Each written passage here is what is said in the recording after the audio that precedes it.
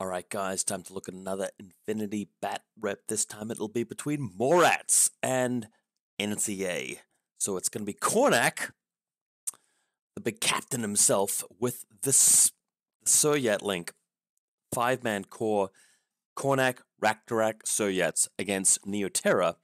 And they're going to be running bolts. And you guys know what I feel about bolts. So bolts, bit of a maligned sort of unit choice. We're going to see how it turns out. It's going to be Combined Army with Morats against Panoceana with NCA. It's going to be Com Center. So let's have a look at the bat rep. We've got quite a lot to talk about today. Recently, I also put together some extra terrain. Lost it here. Hang on, my computer's playing wrong. I put together some extra terrain from Battle Kiwi. This is a guy in New Zealand who makes MDF terrain. And it took me quite a while to assemble these trucks, but I quite like them as line of sight terrain because he's designed them in such a way that the underpart of the trucks here is obscured, so you can't really see under the terrain here. But you can also take the crates off and place them elsewhere on the table. So it's kind of modular. I quite like that. Anyway, here's the table. So I'm just going to pick the right color. So Com Center is all about capturing the objectives. You've got 9 of them, arranged in this sort of similar layout as tic-tac-toe, but the idea here is to have more of the captured console than your opponent. By the end of the game, there's an exclusion zone, so it's harder to put out infiltrating troops to capture the objectives. The thing is that you're also having to worry about specialists, because if you lose more specialists and your opponent kills more specialists than you, then they get 2 objective points from that. You can get 1 objective point for killing the designated target, which is your opponent's HVT, and your HVT turned into killable targets. And you get a further 2 if you do that with your data tracker. So the thing that makes this mission really interesting for me is that if you kill the enemy HVT with your data tracker and kill more specialists, you get 5 points. And if they get more consoles than you, they get 4 points. And if you're tied on classifieds beyond that, then you win just for completing that. But the consoles are a more reliable way to do it, because if you get the enemy HVT, designated target, with your data tracker and the specialist, but they get all the consoles, and they also kill your designated target, even without their data tracker, and they get their classified, it starts getting a bit awkward. So I really like this mission because it's a real epitome of affinity kind of thing. There's more than one way to win. There's lots to do. You have to you have to keep various win conditions in mind at all times. So let's have a look at the lists. Let's have a look at the game. I'm running the Captain Kornak strike team. And this is a list that I've run once before. I ran it against Aleph, managed to win. We're going to have another go at it. Now, I thought that my opponent was going to be playing Hakslam when I showed up to his house to play the game. I thought surely he's going to be playing Hakslam. He plays Hakslam a lot at the moment, but he went for NCA. So we're going to have a look at how it does. This is a list with Bit and Kiss. Really good unit to use in any combined army, sectorial or vanilla. The obvious Dr. Worm, you always take that guy. Morat Hacker, just because we want to use him as a specialist, but also buff the Q-Drone with assisted fire. Q-Drone has HMG. But the main focus of the list is the link with Kornak, Mark 12, Lieutenant. Strategos, it gives that extra orders. You've got 11 orders to do Alpha Strike with. The Raktarak Vulcan Shotgun Specialist Operative is the only specialist in that link. Suryat with multi-rifle provides the shock ammunition, provides that short range 8 to 16 range effectiveness in the link team. Heavy rocket launcher provides the aero piece, provides the area damage at long range. The HMG provides the first turn sort of attacking active reaction, 5 dice, ballistic skill 16 in active turn. And the Z-Rat, we've got just enough points for a 22-point model, which can infiltrate and has a specialist ability. So let's see how we go.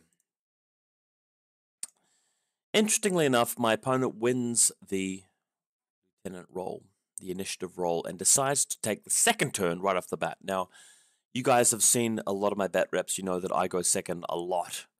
Taking second turn is a really good idea because it means you have last turn, which means you can flip back the objectives to your side and go last. But the irony here is that I'm playing Alyssa, which wants to punch you in the face right from the start. I want to take first turn. So had I won the lieutenant's role, I would have been going straight for first turn. So my opponent going straight for second turn means that not only do I get first turn, but I get to set up second as well. So it was kind of like a gift to me. When we talked about it after the game, my opponent said that he sort of briefly forgot which list he was playing because he was thinking of playing one of several lists. So a bit of a mistake there from him. But I can sort of see why you would do it, even though he's playing the list that he is playing. As you guys will see from the bat rep later on, he's playing Neoterra.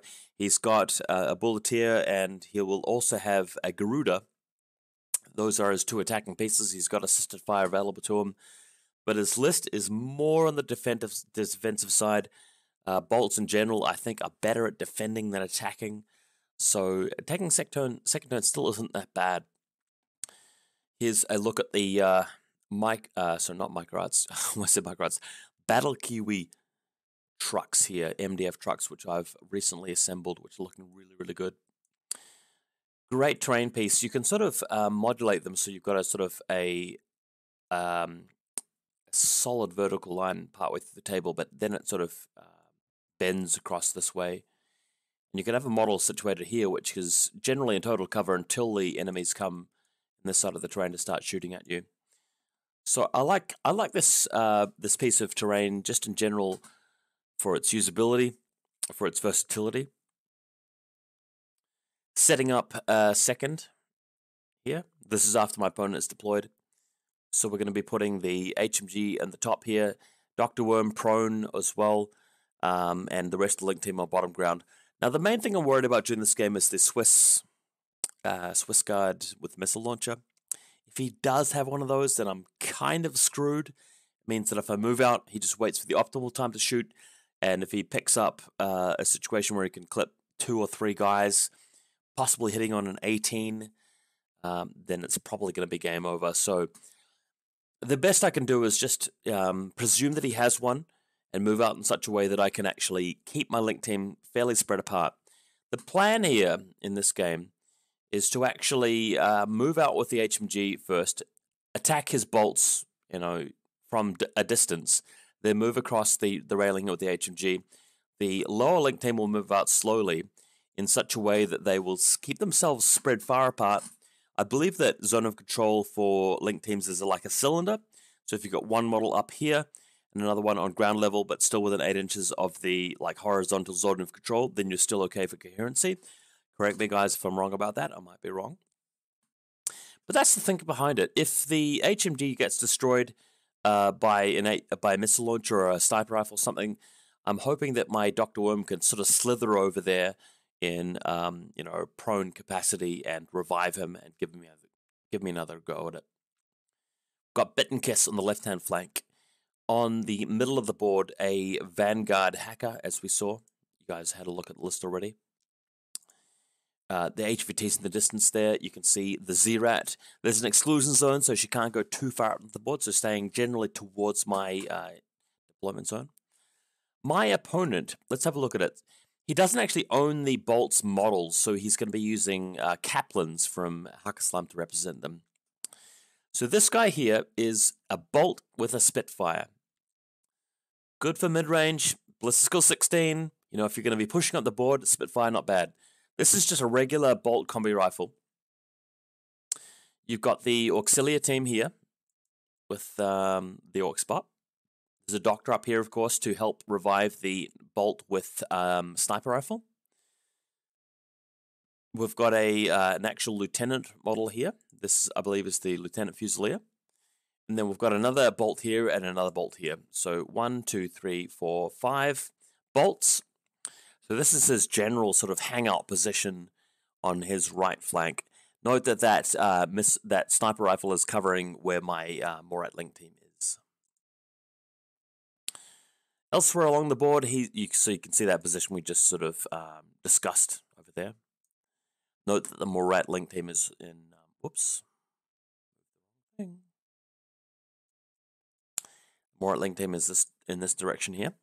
Bulleteer with Spitfire, of course, one of the probably the best profile in Pan-Oceania, period. Sensorbot, typically you want to take one of those if you're playing Pano. Further to the left-hand flank, he's got a decoy lieutenant, Warcore. He's got an auxilia here, which is attached to a bot here, and there's a CSU in this location here. So this is his left-hand flank, facing towards my side of the field. I've got my Morats over here. You guys can sort of see that there. And the rest of my troopers around this position. So we're going to get ready to have a fight. Oh, and his HVT is in that location up there. Mine is right here.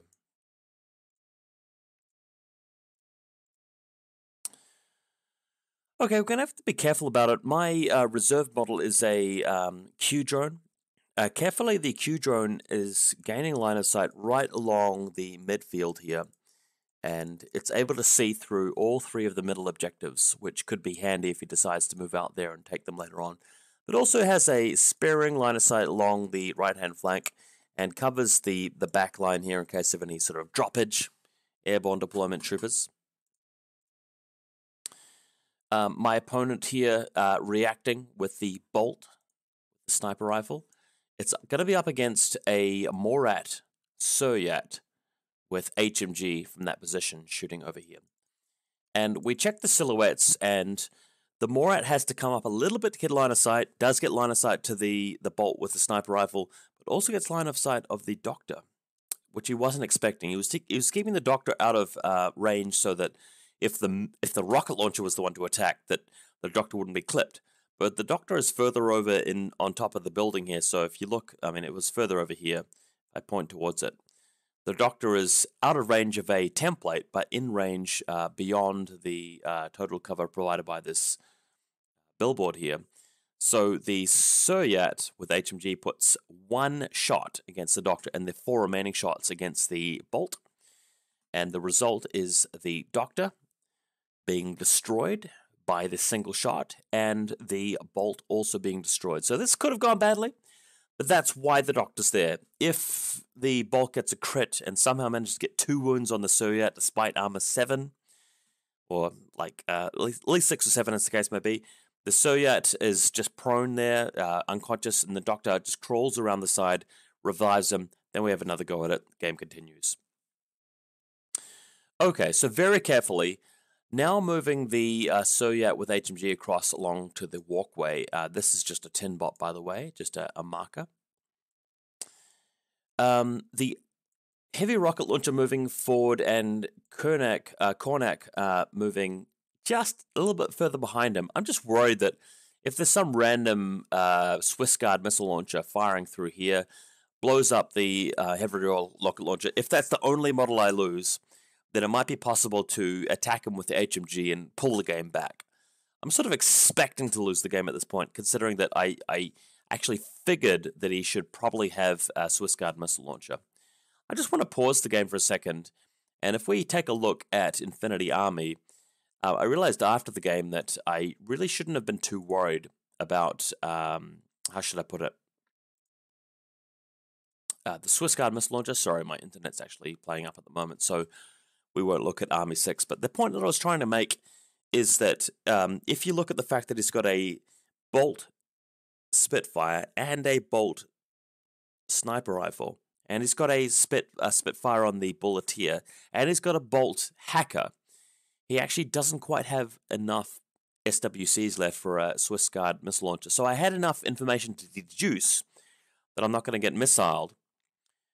But having not played Bolts very much, I just wasn't that familiar with their costs to fully be comfortable with it. So continuing to move out, just carefully moving across here with the HMG, moving up here with the rocket launcher, Kornak moving forward, Raktarak finally coming behind the red boxes, the multi-rifle guy just spreading out. Again, just paranoid here, just assuming I'm going to get hit by some sort of missile launcher, because that's the key to losing here. Eventually getting to a point here with the HMG where I can sort of start moving to this sort of territory where I'll get in range of his designated target. Now, Kornak is the data tracker, so to get maximum points, Kornak will have to be the one to do it. but I'm on a timer. I've got 11 orders, which is a lot, but spending orders on a heavy infantry link also costs a lot. So I'm happy to just kill his designated target with the HMG to pick up that free point and continue on with the game. The HVT's here, but the multi-rifle guy is moving generally in this direction because I can still maintain coherency if the other 3 guys move around this side of the building and the multi-rifle moves around that side of the building. That's generally the plan of it. So Kornak just carefully going prone, creeping forward, rack to rack, creeping forward, trying to minimize the line of sight of any hidden deployment models that can get to me. Over in the corner, the HMG Suryat is able to take out the designated target and the Warcore. The first face roll was a complete fluffed roll, didn't get any damage on the Warcore or the designated target, neither did they get anything on the Suryat, but the second attempt, with the continued movement from the Link team, does eliminate the designated target and the Warcore, so we are making some progress. Bit of a blurry photo, but Kornak and his friendly heavy rocket launcher just going prone in behind the planters here, getting ready for that push. Once the enemy models have been cleared, we can get that heavy rocket launcher into that ideal situation where he can actually blow some really serious shit up. And here it comes. So he does not have a Swiss Guard with a missile launcher. He's got a Hexa sniper, as you can see here. And realizing that the scenario requires the destruction of specialist troops, and knowing that he can deplete my link, has a go at the rack-to-rack with heavy shotgun, who's out in the middle here. So first shot skill, Morats move out, and the arrow is the hidden Hexa sniper shooting at the rack-to-rack with Vulcan shotgun. And the entire link team has to dodge. Unfortunately, the link leader was a HMG Suryat, which was positioned sort of partway down the stairs without line of sight to the Hexa. And moving down the stairs, comes down to a position around about here, but doesn't actually have line of sight to the Hexa at any point during the first short skill declared by the Morats. So the ARO is against a member of the link team, just pew, right against the rack-to-rack here. And the 3 other members, we've got the Kornak, heavy rocket launcher, and multi-rifle out here. All they can do is just really dodge. So the plan is just to dodge with the entire link team. Dodge is the best call, just because you've got 6 Sense you can avoid. Well, surprise shot doesn't really matter here, so 6 Sense isn't really relevant. But the rack-to-rack is like physical 12. The Hex is needing a 15 and 1 dice, so if I just roll a random like 7, 8, 9, or 10, or some sort of medium roll, and he rolls a very low number and hits, I can still get out of jail here. And then I can use the second order to actually contest the Hexa. So luckily, and this is the game going my way so far, the Hexa actually misses. 25% chance to miss, still misses. The rack-to-rack gets out of jail free here. So I was in trouble, I got off the hook. So the link team now moving down, and you can sort of see the positioning. HMG Suryat moving down the stairs, into range, into line of sight of the Suryat. Rack-to-rack jumping, get down behind the objective, going prone. Heavy rocket launcher going up next to cover, getting into position there. Kornak coming behind to have cover as well, and the multi-rifle moving forward from this position. It's Kornak who's going to be going up against the Hexa, because he's in range. He's got the best ballistic skill of all of them.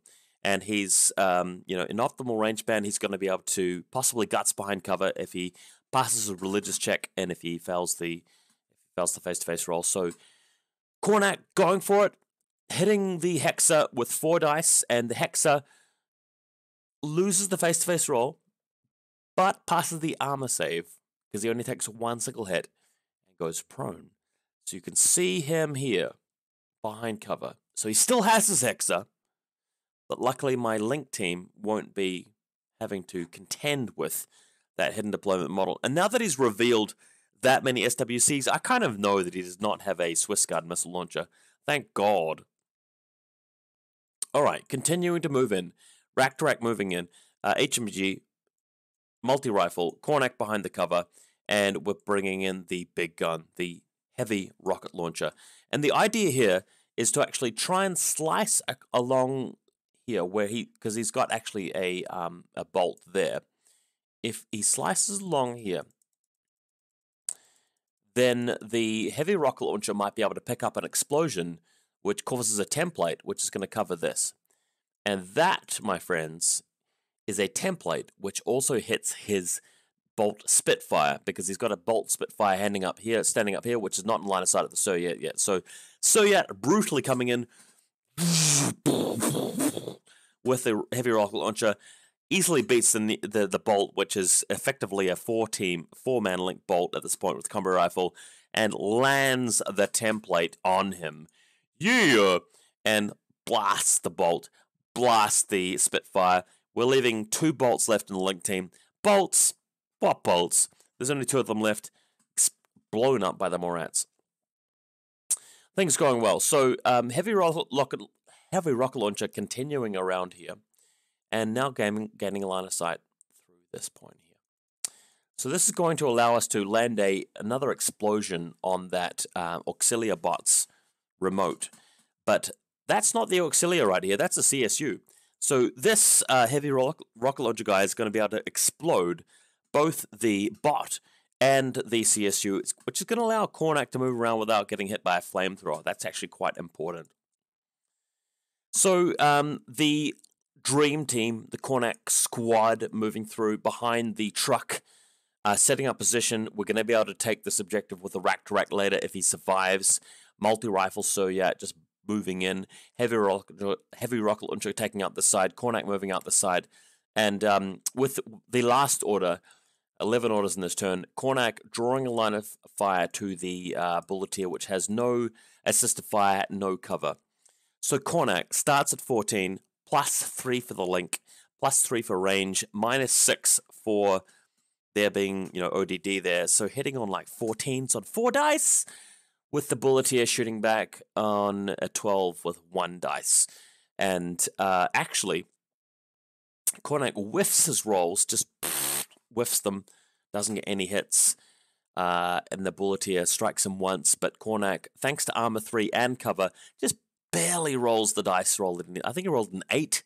8 + 6 is 14, or he rolled a 9 or something. He rolled a number quite close to failing, but he did pass the armor save, and doesn't actually have to pass the guts check because he moves around here first with part of the short skill, so 2 inches there, and then pulls back. So that's quite important when you're religious, and you need to move forward, move back, so you don't end the turn in line of sight of them. So he still has the bullets here. He still has the Hexa. The Link team is set up deep in enemy lines, but we've got the rocket launcher just hanging out here. Just drawing a line of sight to that side of the table. Kornak drawing a line of sight around here. We've got a multi-rifle guy here, and the HMG and rack-to-rack hanging around here, and this is just really just a 10 bot. My opponent using assisted fire from the hacker from the Neoterra bolts, not the hacker from the Neoterra bolts, I can't remember, putting assisted fire on the Bulleteer, moves around to take on the heavy rocket launcher. The first attempt wins, but the heavy rocket launcher tanks the armor saves, the armor 7 effectively, but fails his religious check, so he's going to stay there. The second shot wins as well, strips a wound off him, but this time the heavy rocket launcher is able to fail the guts and pull back behind cover, having taken a wound. So an optimal situation. Now he's able to move out with his Hexa sniper and actually target our guy on the left, the multi-rifle guy, because part of his base is exposed around the side of the objective here.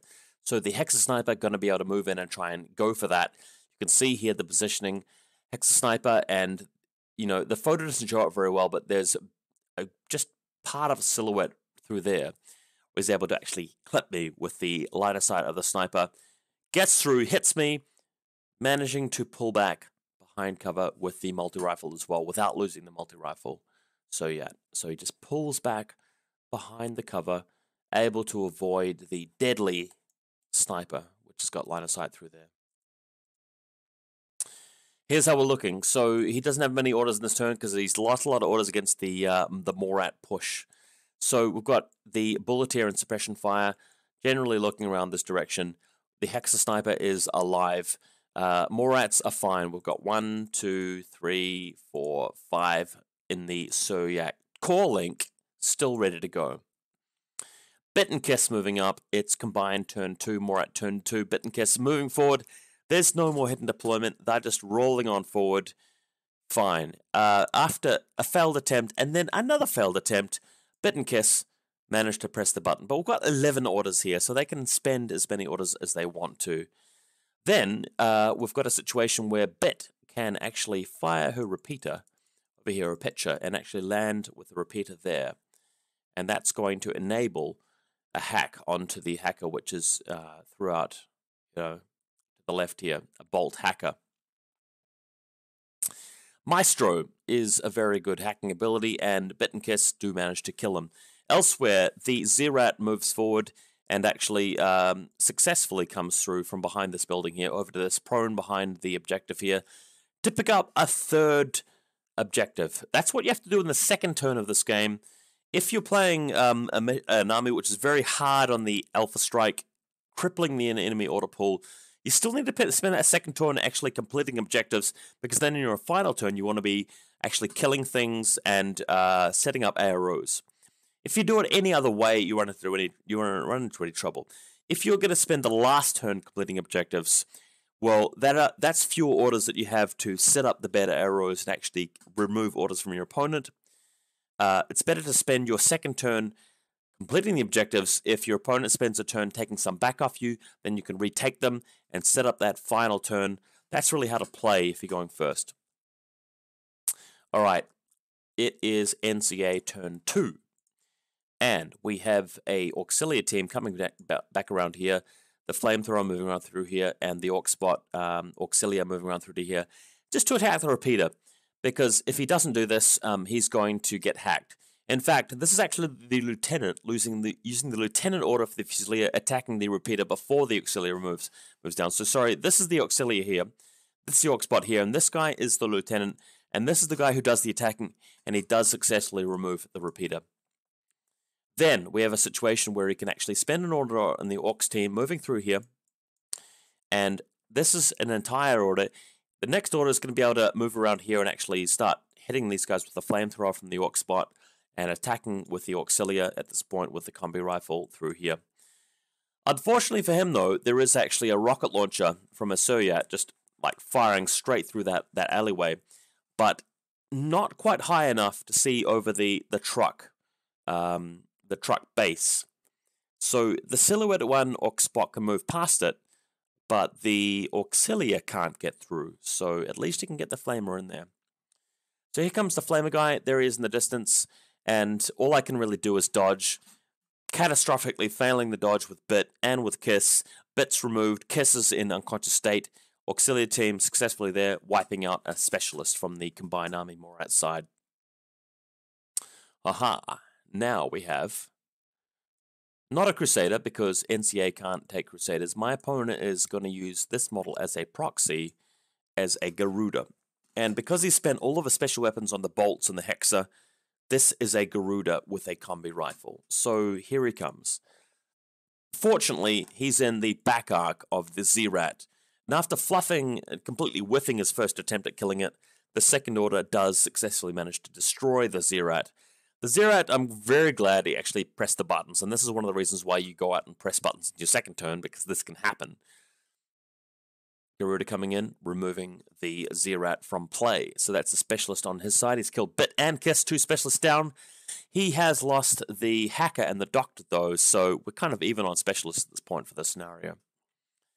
Now, what he does is he moves carefully through here and gains line of sight to the HVT. Now, the HVT is a designated target. He is not a data tracker, but he can still gain a objective point from this. Very important. The Garuda does shoot and kills the designated target in this situation. Elsewhere, okay, so he realizes that the Raktarak is this specific model right here, as we can see, and there's a very specific line of fire along through here. And if he was to just move just enough so he gets to touch that dotted line there, his Garuda can shoot at long range, like above 16 inches, at my Raktarak, and only the Raktarak. The Raktarak could shoot back, but at long range with just a Vulcan shotgun. So this is a way of not only getting a lead on specialists, but it will deplete my link team so he's only got someone who's working with a 4-man link.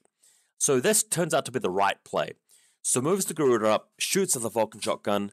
Unfortunately for him, the first face for his face roll gets like a hit through, but I passed the armor save luckily. Then we realize that to pass a guts check and actually move into total cover, because this objective here is providing some cover, I would have to move in this direction. And the rules are quite explicit that when you fail guts checks, you have to move away from your opponent. And if you look at the angle again, if you look at it and you would draw a bisecting line through here, moving this direction because of the way the truck's facing, like the cab of the truck. Oh crap, I'm saving things with window 10. Okay. What have I done, guys? What have I done? Let's go back into it. Wow. Okay, so I just saved that image by mistake on stream. That's right, on recording. The point I was trying to make is that the Rack-to-Rack can't move towards the Crusader because the rules say that you can't when you do that with guards checks, and the fact that he's in a corner means that if he moves either left or right, he's moving towards the point of the attack, technically, so he just can't do that. Anyway, the Garuda does not succeed in killing the Rack-to-Rack because he runs out of orders. It's sad, but he does not succeed. His second attempt at shooting the Rack-to-Rack results in the Rack-to-Rack passing the dodge check on physical 12. So with Combined Army turn 2, we now move forward with the Q drone, and that targets the Garuda, which you can't see because it's blurred, but he's in the distance, and the Q drone destroys the Garuda straight away. I felt that like this was the best starting move for my second turn, because even if I don't destroy him with the face-to-face roll, it leaves the Q drone in line of sight of the Garuda, and regardless of whether it's his turn or my turn, I still have an advantage with total reaction and momentum. All right, Kornak's time to shine. It's time to play, guys. So the Rack-to-Rack moving to the objective. I think he fails his first attempt at pressing the button, but the second attempt does pass, and he does manage to pick up this objective. It's 4 points, actually 4 points. 2 from Bit, and the third from the Zerat, and the fourth from Rack-to-Rack. 4 control consoles, 2 more rats. Moving through here, we're able to actually take on the Hexa sniper in the distance with the HMG moving into place. When your Blister skill 16, you don't really care about Teo Camo.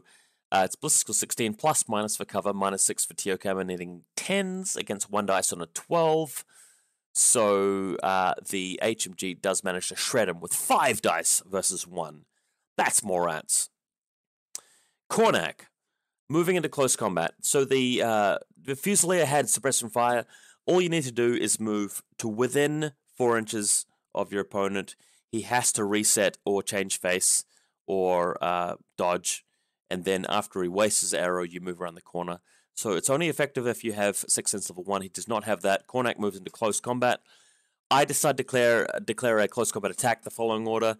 He reminded me that I shouldn't berserk because he's got a knife, and if he gets a normal roll, he just trades me for Kornak potentially. So kudos to my opponent for helping me out there. So decided not to berserk, just swung the double action close combat weapon and removed the Fusilier. Then we can bully our way around, and this is great because the guy with the multi-rifle can now just shred the CSU here and then move over to attack his sensor bot quite effectively. So the Link team, they're powerful. They're in here for some fun. Multi-rifle just shredding the sensor bot here. He doesn't have a Hexa sniper. He doesn't have a Link team with a sniper rifle anymore. So really just setting up for the win here.